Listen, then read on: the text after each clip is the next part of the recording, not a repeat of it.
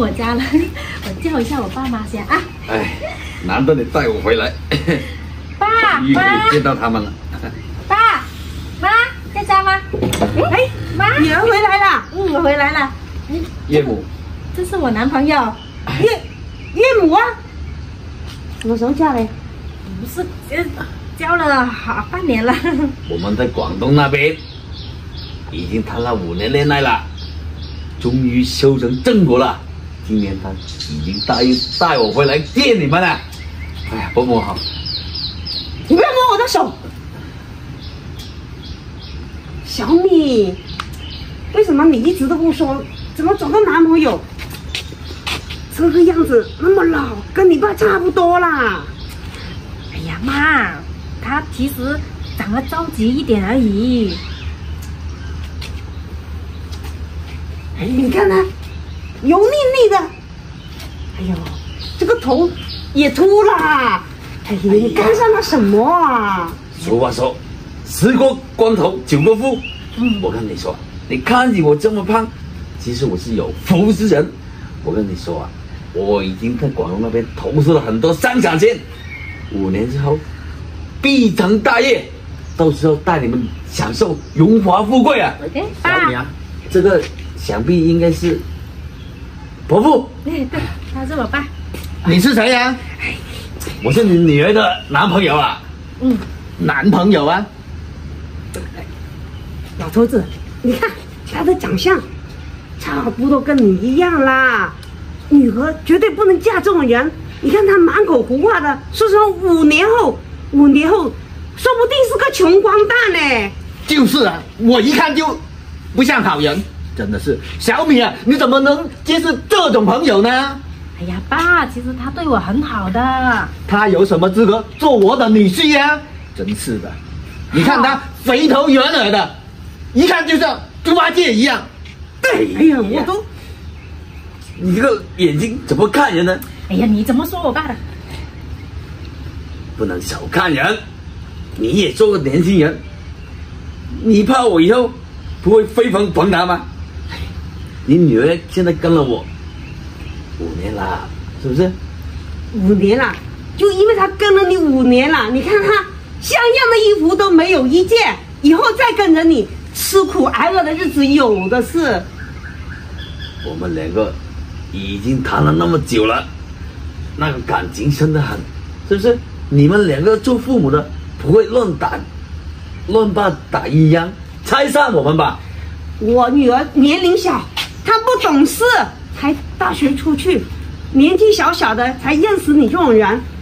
你看，如果她成熟一点的话，也不会喜欢你这种类似的人，我绝对不同意。感情深能当饭吃吗？真是的，没有经济，一切都是空话。对，都是等于0。其实你们2个担心的事情，我也想到了。毕竟你女儿是你们亲生骨肉，你们培养了20几年，现在说嫁我就嫁我，你们2个父母肯定是过意不去，是不是？又担心她嫁不好。作为父母的，其实我了解你们的心情，但是你们要相信我啊，要相信女儿，她看上我，我肯定有我过人之处啊。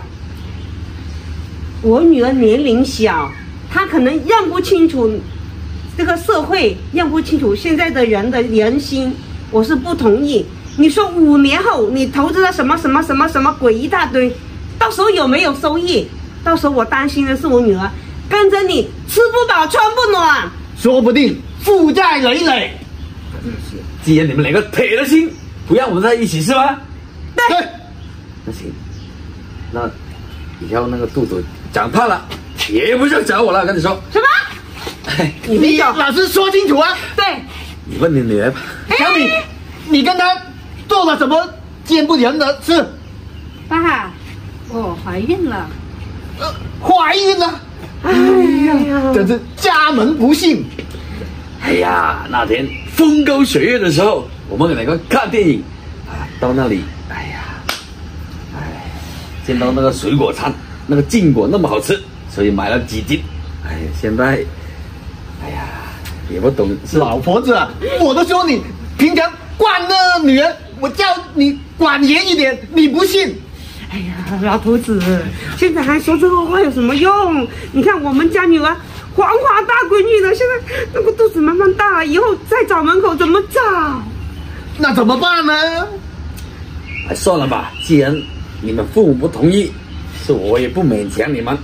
哎，对，他带我回来说你们家里面有个传家宝，又给我们呢。哎呀，算了，我也不要了。你过来，你过来，把话说清楚先。先说清楚，你这样子是不负责任是吧？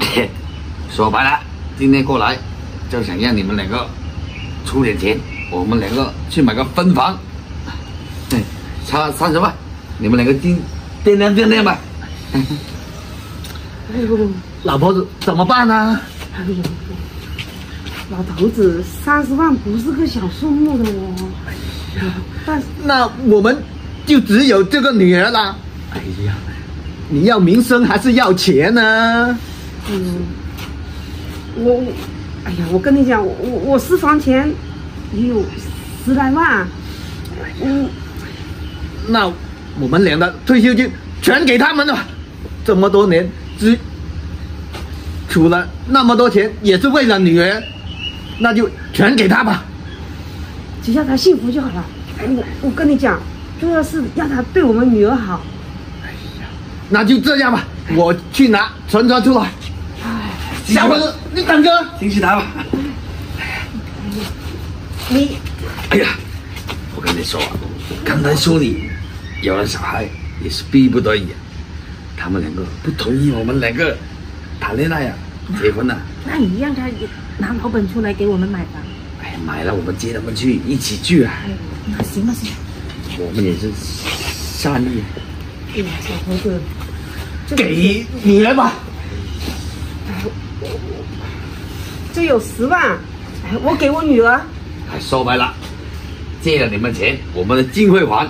我们买了房，以后他有个安稳的家，对小孩也好。我们已经争取买最大的，到时候接上你们两个一起过生活啊。哎，你只要对我女儿好就行了。哎，对她好，我心里面我就放心啦。行吧，里面有张卡，那个密码，小米是你的生日。谢谢爸妈。行了，快走吧。嘿嘿。哎呀，回去吧。